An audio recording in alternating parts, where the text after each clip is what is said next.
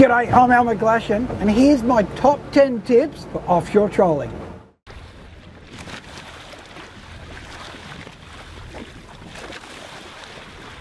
In part 1, we covered the first 5 tips of offshore trolling.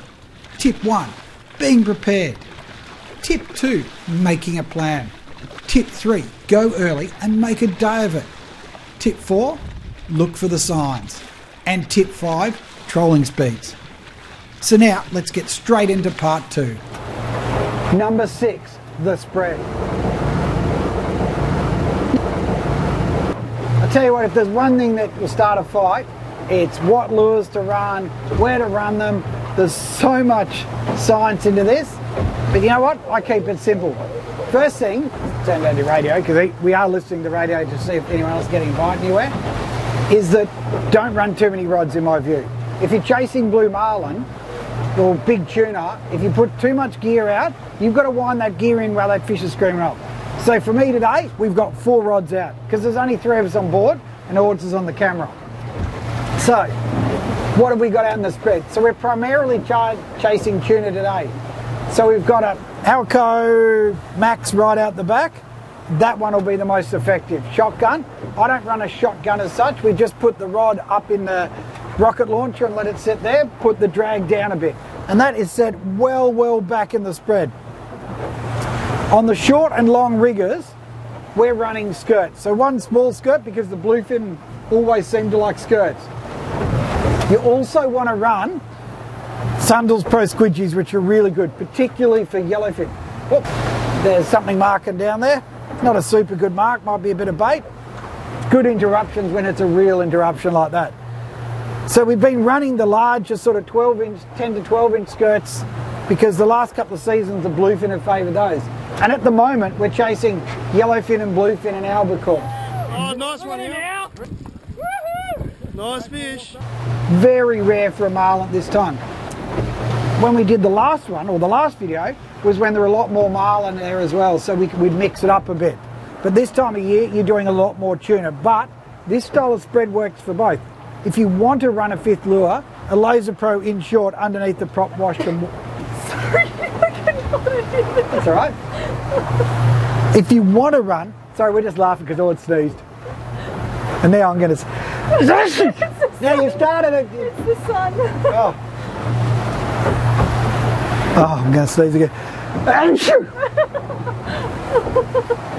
Oh. So now if you want to run a 5th lure, just run a Laser Pro, sort of, you know, one of the crazy deeps down the side here, down the side of the prop wash. But as I said, we'd prefer not to run too many rods. It just creates tangles. Because the other thing too, if we get a patch of tuna on the top or see a blue marlin, I want to do tight turns. If I've got gear too far out and too much gear in, I'm going to get tangled. So keep it simple, and then I can cut round quickly in front of them and stuff. So it's really important that side. What else is there with the lures? That's pretty much it. We really stagger them out so to minimise tangling. And you always set your spread, and this is a really important note, from the back. So always start right at the back, so do your shotgun first and then work your way forward. If we had a bigger boat and a wider boat, we can run more rods and more crew, but don't do it if you haven't got enough crew. Also on the same note, a lot of guys run teasers and stuff. I don't run them a lot. When I'm live baiting for marlin, I do a bit, occasionally when I'm teasing. I haven't had a lot of success with it, but a lot of other guys have. So the important thing to take in there is the fact that it can work. It's just experiment and try if it suits you. If we're marlin fishing, teasers definitely seem to work. For tuna, spreader bars can work in some areas, particularly down south with the guys chasing bluefin, but up here, it doesn't seem to work as well. But remember, every area is different, so experiment. Number 7, and this is one of my favourites. Use the technology. Now, we spoke about using the SST charts before you go out, and also the weather apps too, I should add. Yeah, use them, work out which way, and this goes back to your planning earlier on. If you look at it, say for example today, it's going to be calm in the morning, we're going to have a hard southerly in the afternoon. You can already feel a bit of it there now. So what that means is it really restricts us, is that we've got to fish to the south. If we go to the north, we're going to have to punch into it. So before you even go to sea, you've looked at all the weather reports, you've worked out what the weather's doing to the best of your ability, and then you're going to plan your day around it. So we're going to go to the south, fish down here, use the charts to find the best water down here, and then we're going to fish back up with the weather so we get at least a half decent run home. While we're on the water, we're going to use every bit of technology we've got, starting with the sounder. So we've got a 295 there. We're running the wide SS175 wide. So that's capturing out, I think, 20 degrees below us there now. And what we're doing with that is we've got it set in 60 fathoms, or 70 fathoms actually.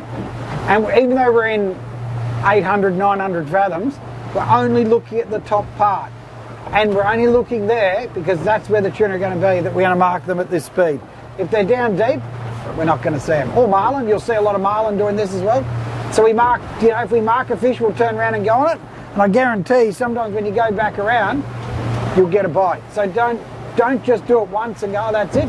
Go in a couple of times, zig round, zigzag and all that. Just keep doing it and see. We're actually running multiple sounders. So here on the GPS, on the touch, TZ touch, where at the moment I'm running on the screen, but I've got the radar going full blast in bird mode. So what that means is I'm looking with my radar for birds.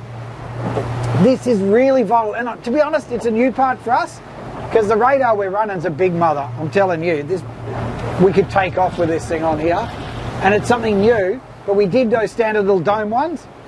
They weren't really that effective. I keep looking across the sound, that's why I'm not looking at the screen, I keep looking across. They weren't really that effective for us. So for me, it's a lot more about using a bigger radar to find those birds, because if there's a bird patch over there 4 miles, we can't see it, but we can get it on here. It means I can go to it. And one thing that's really important there is to understand is our technology is screaming forward.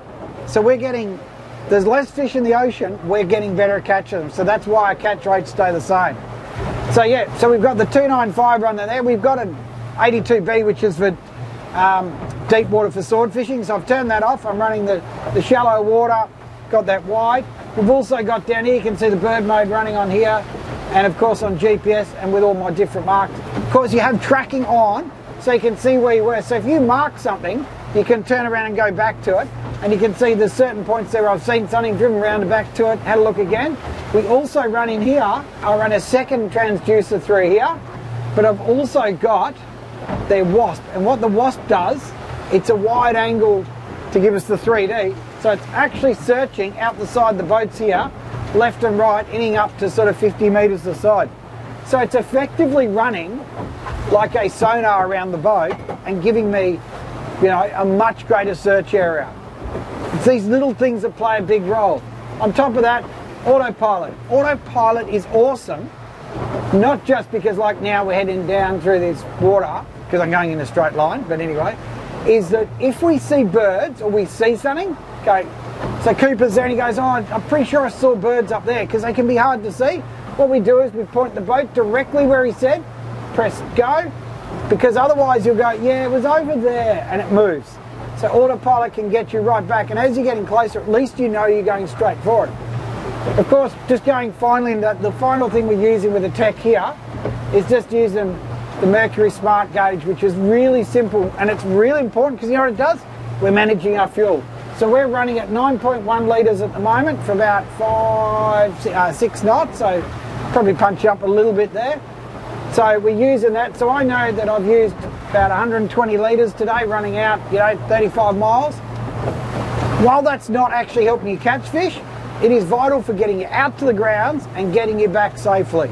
So if you don't know how to use all these GPSs and radars and sounders, they're completely useless. So learn to use it. Like I love my Furuno, but whatever you got, learn to use it. Learn to interpret the picture so you can get a good, a good data on there. And I suppose just one point there that's really vital is that you don't want a really clean screen. A dirty screen has more data in it. So more data or more information means there's more for you to interpret, and a fish might be that little bit hard to see, so you can turn your gain up a bit and see it. So everything's variable. Keep changing it to suit the conditions, and these electronics will catch you more fish. Number 8, the bite. Now, the first thing, if you see tuna blowing up or birds, you know, you get excited, what everyone does is they chase them. Don't chase them, get around in front of them, because the birds are there, the fish are there. You want to be in front and get your lures in front. You don't want your boat there, you want your lures there. So you want to get around in front of them. So when you see them, try and work out which way they're going and get your gear around in front of them. As soon as you do that, you'll get a bite. Also, if you have a fish up, so particularly for marlin, if we see a marlin up in the spread there and he drops down out of the way and he's on a lure, turn the boat left or right, and what that will do will give you a nice clear window on the edge of the wake so you can see, and all of a sudden it'll give you a great field of view that you'll be able to see that fish. If you're running into the weather, same thing.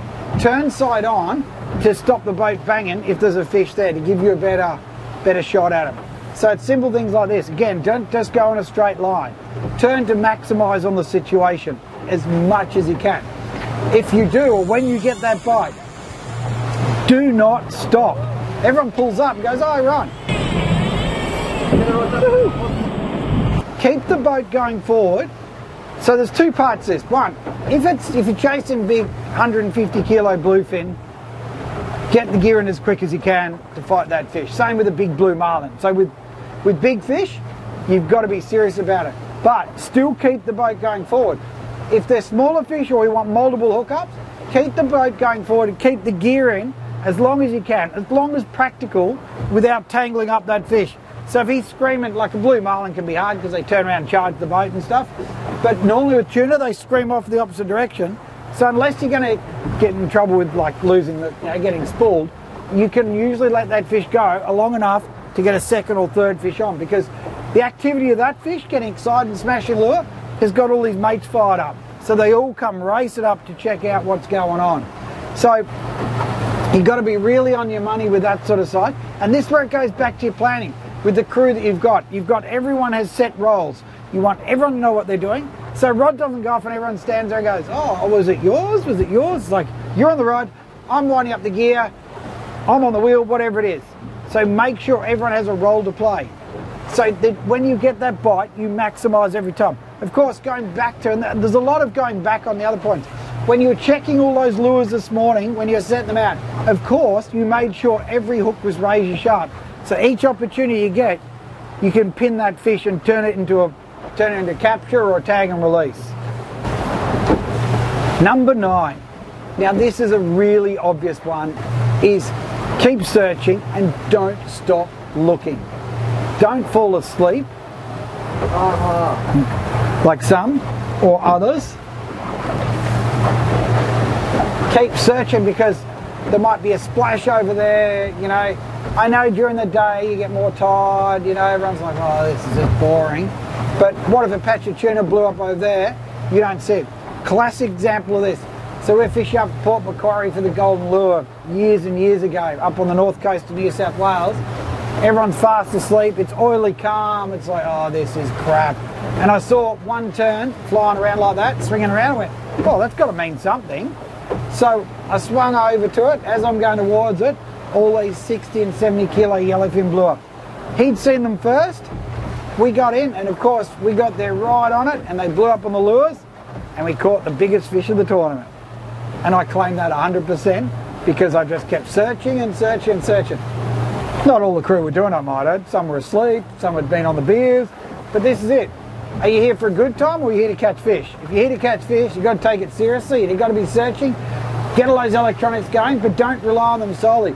Be up searching, constantly looking for anything that might give you a chance.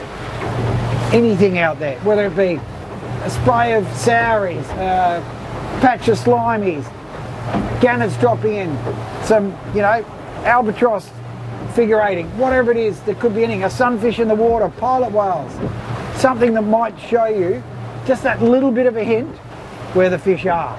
Number 10, we're finally there. We've been rocking and rolling, we've been lurching around, but at least we're doing it real. We're out here trolling, doing it marking fish. Caught an albacore while we're doing it. Haven't seen a yellowfin yet or bluefin, but we're still going strong. And do you know what? That one last vital thing that's essential that we all do is appreciate what we've got. There is nothing wrong with taking a tuna home and eating it, you know, or a dolphin fish, you know, bycatch, wahoo, doesn't matter. But we got to look after it. If you're going to keep it, bleed it, gut it, gill it, and get it on ice so that it's absolutely primo conditions for when you get home. And if you don't want it, let them go. We don't have to kill every tuna we catch. I love eating tuna, but if we catch a yellowfin today, we'll let it go. And if you catch a couple, keep a couple and let the rest go. Make an effort to tag them, put it in, and so we can learn. Hopefully this year we'll be teaming up with tuna champions, and this year or next year, soon, hopefully, and be putting satellite tags into yellowfin. How good will that be to learn what they're doing? Because fishermen play a vital role in research and science and learning these fish. And by putting tags in for New South Wales fisheries or helping tuna champions, we're doing our bit. So every time we go fishing, we'll keep catching fish. So there you have it. They're 10 tips. They're impromptu that we pretty much just, well, I mean, I just did them off the top of my head. But hopefully they'll help you catch more fish. But tell us if you've got any other tips. Comment below and add your tips to it. Let's share these tips for what we can do for catching more fish and doing it right, and of course letting them go as well. Little tricks of the trade that'll help you and maybe stabilise our boat a bit with a rocket or roller. Look at it. Lurch, it's calm and it's just this lumpy old sea. But this is the whole thing that we're doing with YouTube, is we're trying to, I keep looking at the sounder because that's what you do. I'm telling myself to do it. Is that we keep looking. Sorry, now I'm distracted with it. So the important thing is a bit of bait. Look at that, there's a bit of bait there. You can see the bait come up, and that's what I saw. And I'm like, oh, there's bait there. So keep looking, and let's share everything we're doing so that we can help each other catch more fish. But remember, respect our ocean, look after it, and take home a tuna to eat, not a problem at all. But make sure we let some go for the future as well.